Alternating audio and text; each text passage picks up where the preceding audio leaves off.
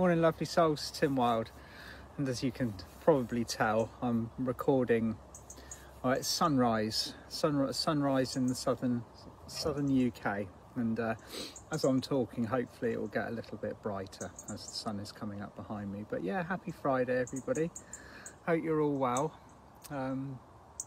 Interesting goings on in the Ascension world as predicted. But I want to talk, I'm gonna this morning address a few questions that I've had. On Monday I was talking about the walking meditation was connecting to the light of the seven suns. Now I understand by the message thread that there's quite a few people who have taken on board the fact that we are switching these light sources, and in some ways a lot of us are very, very excited about the prospect of this huge quantity or this huge volume of new light coming in. But also other people are asking the inevitable questions about, well, how is this going to affect me? Are we going to be fried? What's it going to do to all of the other people around us who are not quite ready for this volume of light that's coming in? So I want to just kind of talk a little bit about it this morning to kind of iron out any kind of discrepancies or any fears. What we are going to experience, what is going to occur. I know, just a little bit, I know some people are describing it quite, there's various sort of like descriptions about the event, and some of them, like, you know, one of them are described as the Great Solar Flash. What I'm not giving it any particular name, okay, apart from the fact that it's a monumental event on the spiritual calendar, but only so much as I regard it as a progression back to our state of natural being, okay? So whereas we've lived on this planet for thousands of years, participating in Earth School, you know, experiencing the limitations of 3D physicality, what is essentially happening is that we're opening ourselves back up to a much higher source of light. Now, this higher source of light is where we come from originally. This is our natural state. We're not designed by our spiritual nature to be limited to this very kind, you know, like what we call like the meat and skeleton kind of variety of spirituality. This is the form that we chose to experience life in our dimensional space. But what we're going through is this incredible transition from 3D to 5D. In order to do so, the light and the vibrations that we integrate with need to be of a much higher level. Now, when this switchover occurs on the 21st of December, and again, I know a lot of people are like, you know, some people get a little bit hung up about the fact that a lot of things are measured in the time scale of the Gregorian calendar. This is a solstice event. This isn't anything to do with the kind of the month or the actual date. This is what the sun is doing. Okay, this is it's the winter solstice in the northern hemisphere. It's the summer solstice in the southern hemisphere. Now, on the 21st of December, every year, we get an incredible volume of Christ light come into the planet. Okay, and this lasts for 5 days. It lasts from the 21st to pretty much the 26th. So quite naturally, this is when this switchover is occurring. Now, as I explained in Monday's video, for the first part of our ascension process, and probably for the thousands and thousands of years that we've been incarnating in the karmic cycle, we have always received light from that beautiful glowing orb that we see in the sky, our sun. Okay, now the light that has triggered the initial part of our ascension process came from a spiritual sun called Helios. Now, Helios is known as the Great Central Sun. It's predominantly a very masculine energy, and that masculine energy was needed to trigger. It needed to be the catalyst for the change. So the other seven suns that are basically mixed together in kind. It's almost like a a chemist concoction, but made of light instead. They are all mixed together in various percentages and are being added to what we're already receiving, but we're receiving it from an undiluted source. So yes, we are going to notice a significant step up in our light fields, but what I want to express is the fact that this won't be happening. This isn't something that's just happening overnight. We have been preparing for this for years, okay? So when we experienced the cosmic moment in 2012, when we switched from 3D to 4D, that is when the beginning of this process it began, okay? We started to take more light into our bodies and our fields, our percentage or our light quotient began to rise. And by 2014, the light collectively on this planet had risen significantly enough for all of us, and I mean all of us, not just the light workers, to receive the blueprint of our 12 chakras. Now, you might have heard me say before, there isn't a single soul on this planet who's still operating on the old 3D 7 chakra system. They don't exist anymore.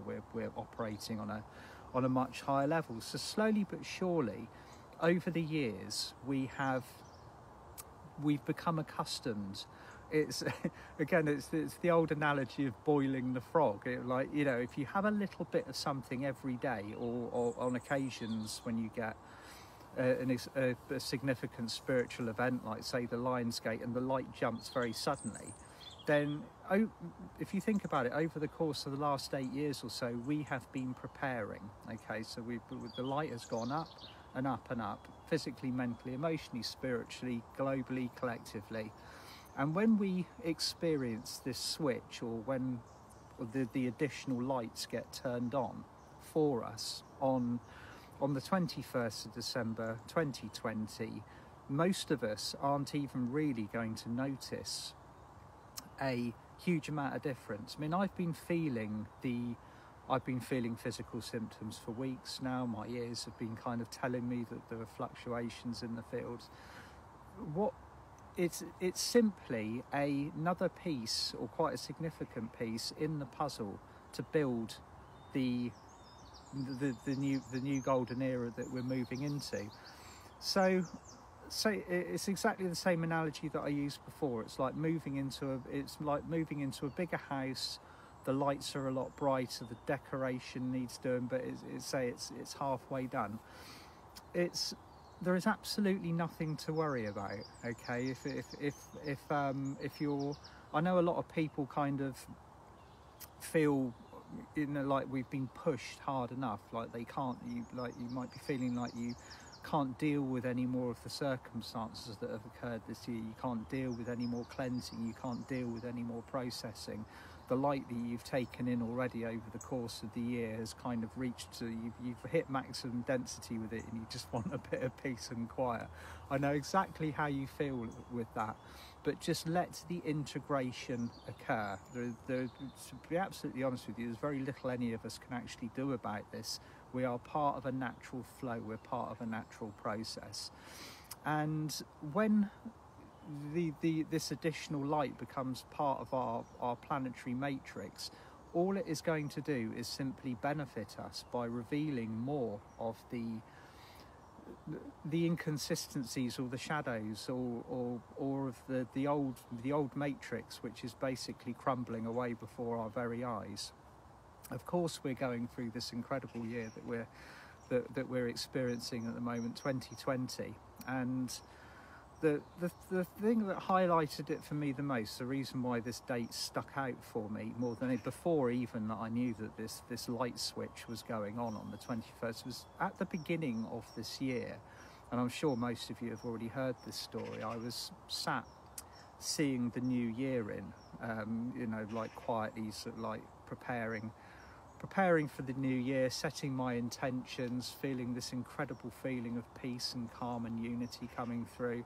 and just Archangel Metatron kind of chirping away somewhere, you know, in my right ear, saying, "Oh, it's going to be an incredible year. You're going to see the most amazing changes.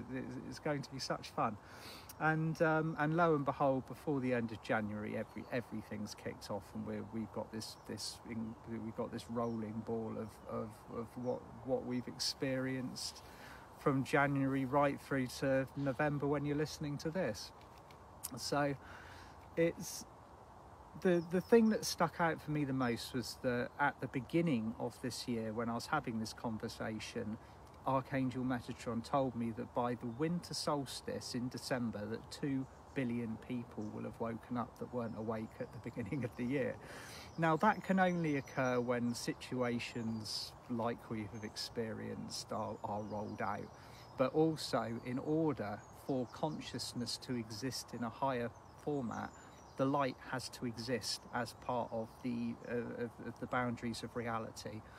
So it's what I would have called my target date for the year anyway, because all throughout the year, regardless of what we've experienced, regardless of what I've been kind of like integrating, going through and reporting back to you, or kind of formatting in the stuff that I'm teaching, the 21st of December this year has always been the target date for all of these people to have woken up. So all it does is all of these little pieces of the puzzle kind of keep getting added in. And what I'd like to say is on the 22nd of December, when we all wake up the next day, some of us might have a bit of a light hangover. It's what I always tend to personally feel when we get big jumps in light, and it's happened on many occasions over the last 8 years or so, is that what it tends to do, it tends to chuck a rock it's a little bit like the analogy of chucking a rock in a pond. The rock will make a splash, it will go through the water, then it will hit the mud at the bottom, and all of the silt will get knocked up. And quite a lot of the time that kind of muddy feeling, that light hangover that you might be experiencing, is due to the fact that a lot of silt has been knocked out of the bottom of the pond.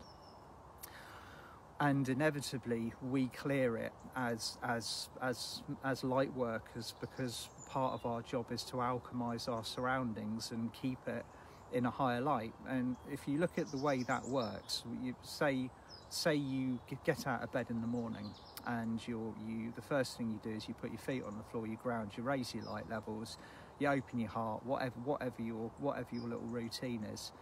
That's what I tend to do anyway. The first thing that you are going to notice, or the first thing that I tend to pick up on, is the quality of the field around you. What's the vibration like? What's coming in? And when big events have happened, most of the time the immediate thing is that you will feel that you might have to work a little bit harder, because you raise your light, but there's a little bit of resistance around you to it. Automatically you have to work that little bit harder to keep your light high, because automatically you're alchemizing kind of lower frequencies or densities within the field around you. So that might very well, in fact, I can pretty much guarantee that will be one of the things that we have to do, is to be more vigilant with our violet flaming, be more vigilant with our kind of our personal care, our keep our thoughts clean, keep our words high vibrational, keep our points of focus very much on the prize rather than all of the distractions that are going on around us. But for most of us, I think it's just going to feel perfectly normal. Okay, we're not I can remember the cosmic moment in 2012. There was a lot of excitement about it. There was also a lot of kind of very, looking back on it, outlandish expectations about kind of all of a sudden you wake up on the next morning and you've kind of jetted off to 5D Butlins or whatever, but you know, we're going to wake up in our reality on the 22nd of December exactly the same way as we went to sleep the night before. The reality, the format of what we've got around us will have changed energetically, but we will still be living in that reality. We will just have additional work to do. Our light will be a lot higher, and we shall integrate and move into that with grace and ease.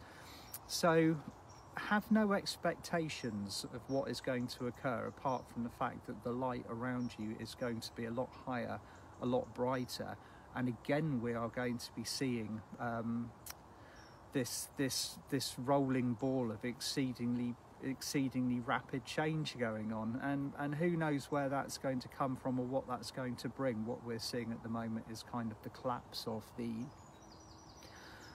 it's almost like the collapse of the way that things were operating on a pre-existing level, and the way that's, you know, we all know that's occurring by the inconsistencies or the untruths that are being shown in kind of the authoritative structures around us, and the way that they're dealing with defending themselves. But it's all falling apart.